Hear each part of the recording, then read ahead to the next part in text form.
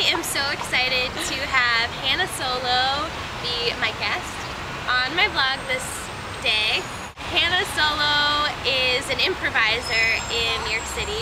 Turns out, I'm on a musical improv team. We're called Fancy Mantelpiece, and we perform all over the city, and it's so much fun, and I get so excited just thinking about it. I love to talk to people who are really passionate about what they do, and Hannah is obviously really passionate about improv, and I have personally seen so many correlations between improv and real life, and the risk that you take in improv you can like bring over into actual real life living, and I wanted to have Hannah's take on that and see if there's any life lessons that she's learned from improv. I'd say one of the main lessons that I've learned recently was a note that one of my teachers gave me.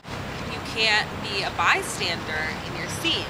He said, you are super funny, but 50% of the time there's a chance that your scenes are going to be amazing, and 50% of the time there is a chance that they're just not going to be great because you're letting other people be ahead of you, and you have what you know what you want and what you want to do, but you're standing back and you're not making those things happen. And what a horrible way to do scenes and to live your life, just sort of hoping that other people's actions will affect you in the way that you want them to. Stepping up and not being a bystander in your life, and you want something to happen, you make it happen. That's one of the things that I think I constantly bring up on my vlog and in conversations that I have with people is if you know that you want something to happen a certain way or you want to meet a certain goal, the only thing that you can do is take action towards it. You can't depend on someone else to take those steps for you. It's all in your hands, and I think that's a huge thing to take away from it.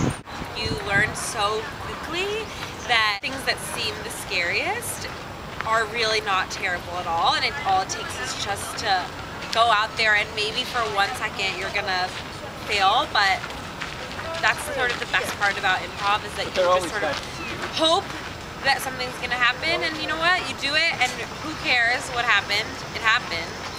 And it's all about not taking yourself so seriously and just knowing that, I guess, who you are as a person.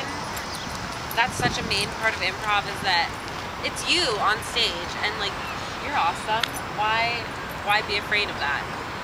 Yeah, and I think from that also realizing that you have a whole clean slate in front of you. When you step out on stage for the first time, there are endless possibilities, and you could become something you haven't thought about before. And it's the same with life. Like every new day, there are endless possibilities of who you can become and what you can do.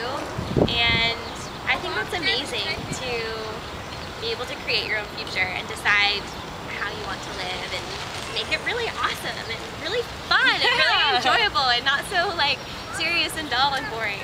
I'm just so thankful that Hannah was so willing to be on my vlog, and I gain a lot of inspiration from her and the work that she does. I think improvisers are amazing and fearless individuals, and Hannah is all of that. So thank you so much for being on my vlog, and thank you guys so much for watching. If you have a comment or feedback, please leave it below, and I will see you next week. Thanks! Yay! Bye.